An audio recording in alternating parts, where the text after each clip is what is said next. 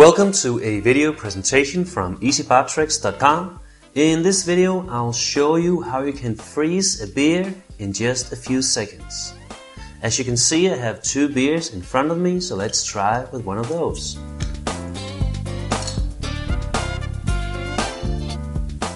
As you can see, the beer is fluid,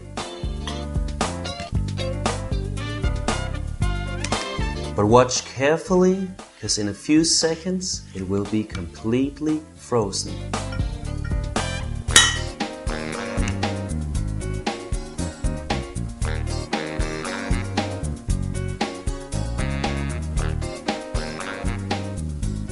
I hope that you can see that the fluid beer has turned into ice.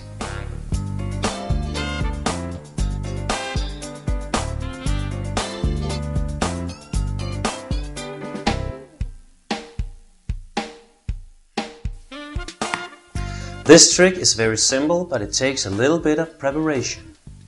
Take a beer and place it in the freezer for 3 to 5 hours depending on your freezer.